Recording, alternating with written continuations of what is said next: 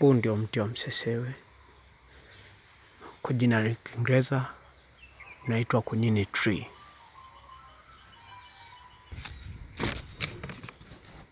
Mti wa msesewe ni miongoni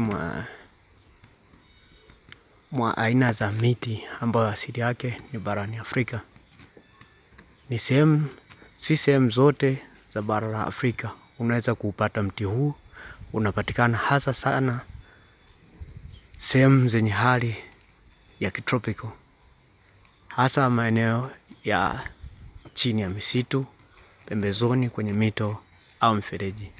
Mti huu una uwezo wa kukua hadi kufikia urefu wa kimo cha mita 40 na kipenyo cha mita 1.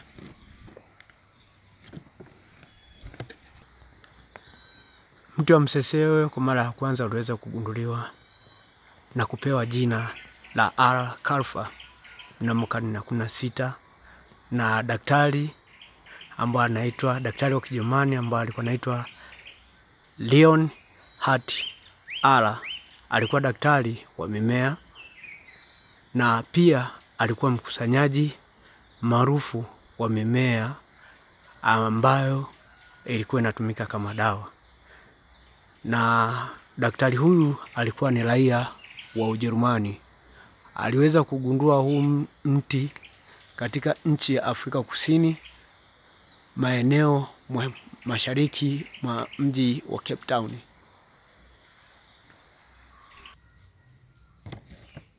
Mti huu wa msesewe una muonekano mzuri na unavutia, lakini ni mara chache sana unaweza ukaukuta mti huu umepandwa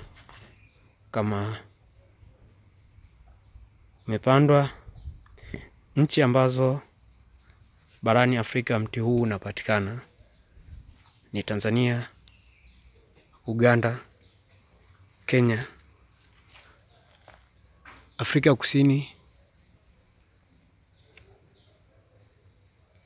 na maeneo yote yaliyo na hali ya kitropiko. Ndio maana naambia tu ni mrefu kama mnavyoona.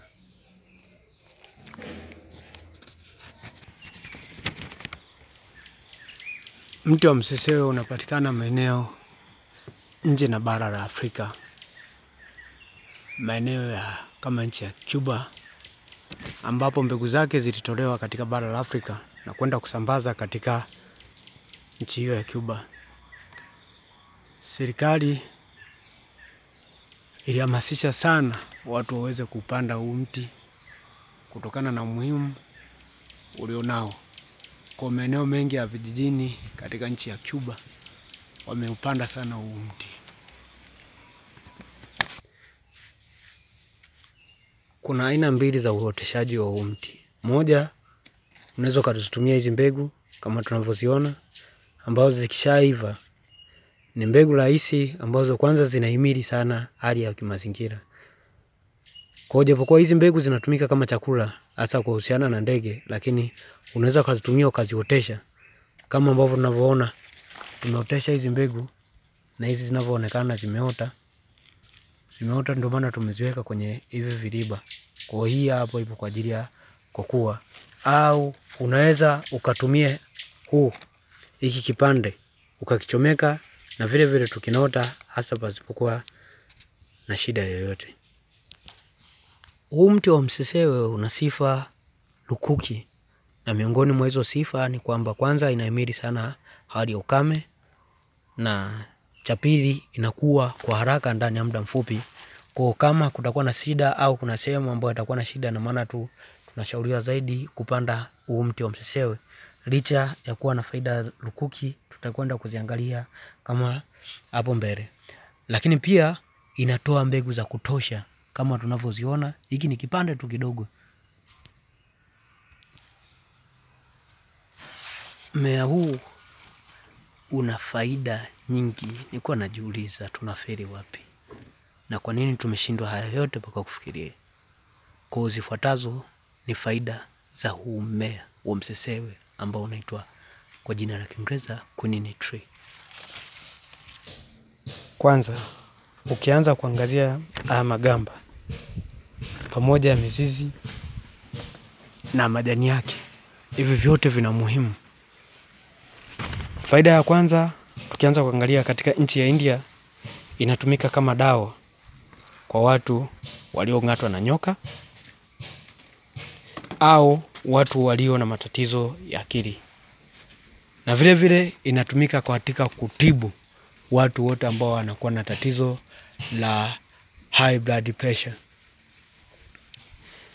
Na vile vile inatumika katika kutengeneza pombe, hasa katika jamii maeneo ambao wanaotumia kutengeneza pombe, hasa pombe za kienyeji. Kama wanatumia magamba, yanasagwa kwa ambao wanaotumika kwa ajili ya kutengeneza pombe za kienyeji kama vile mbege. Na vile vile pia huwa inatumika katika kutengeneza dawa za malaria, hasa dawa za Quinine.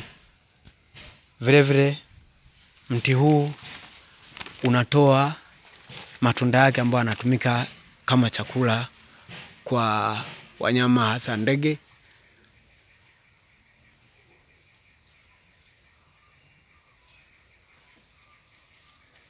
Kwa tuungane kwa pamoja kurudisha uoto wa asili uliopotea, hasa katika huu mti wa msesewe.